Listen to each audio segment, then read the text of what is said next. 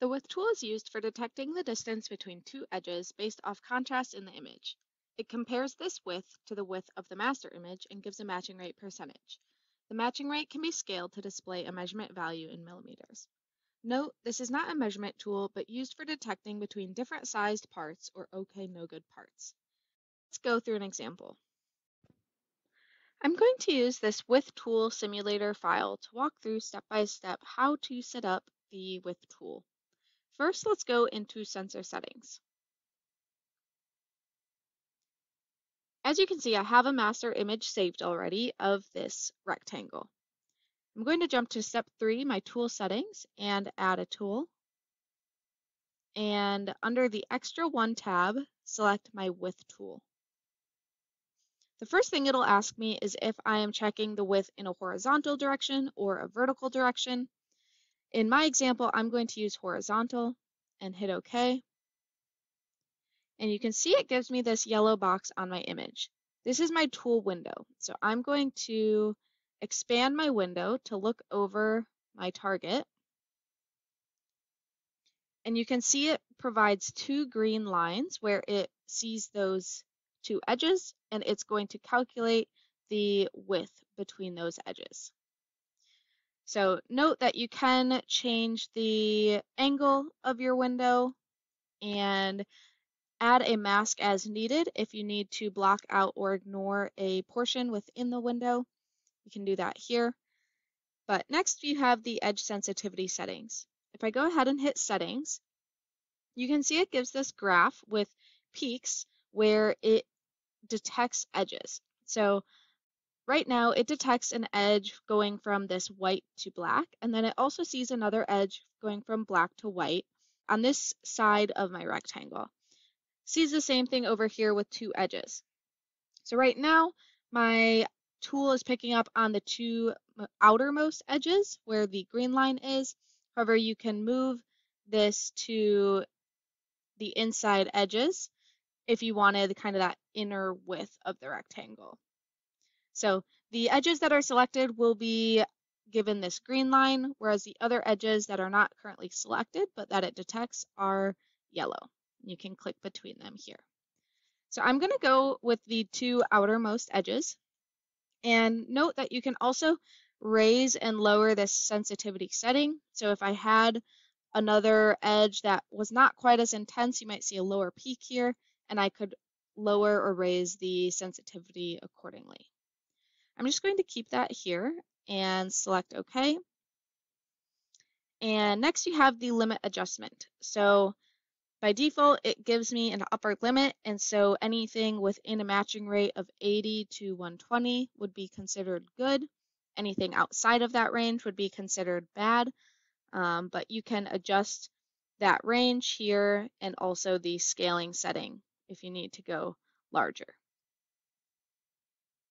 That is really the basic settings of the width tool, but I'm going to hop into the extended functions to show you some of the more advanced settings. First, you have the width extraction method. So if you hit settings, there are three options to choose from.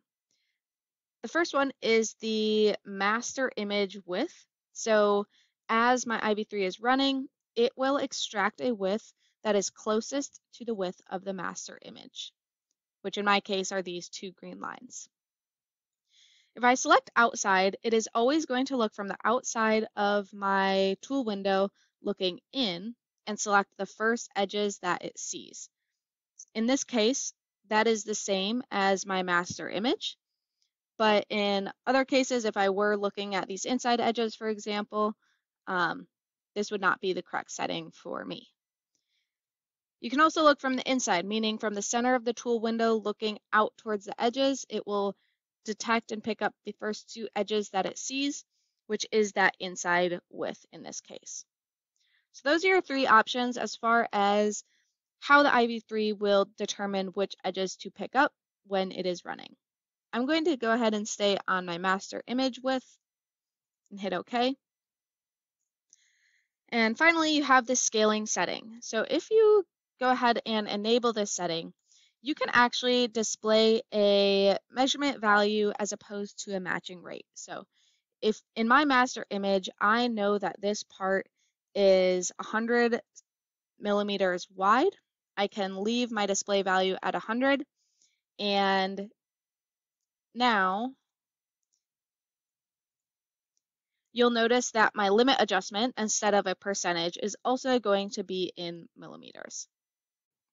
We'll see how this judges other targets in just a minute when we hop into the simulation.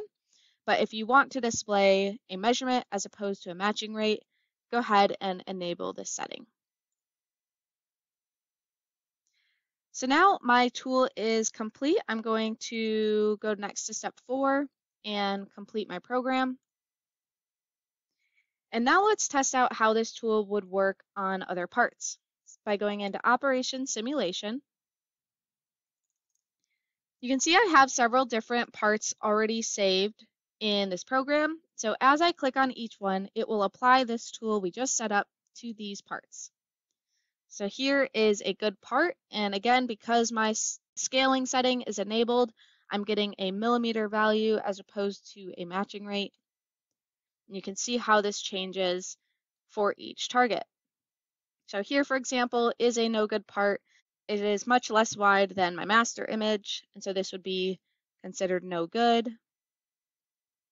Here's a size kind of in between at 78. And then back to my good master part. So as you can see, this tool is really good for differentiating different widths. Please note it is not a measurement tool, but if you have a couple parts of different widths that are noticeable to the eye, you can use the IV3 to easily differentiate between the different sizes. I hope this video helped explain how to set up and use the width tool on the IV3, but if you have any additional questions, please give our tech team a call at 888 KEYENCE option 2 for tech support. Thanks and have a great day.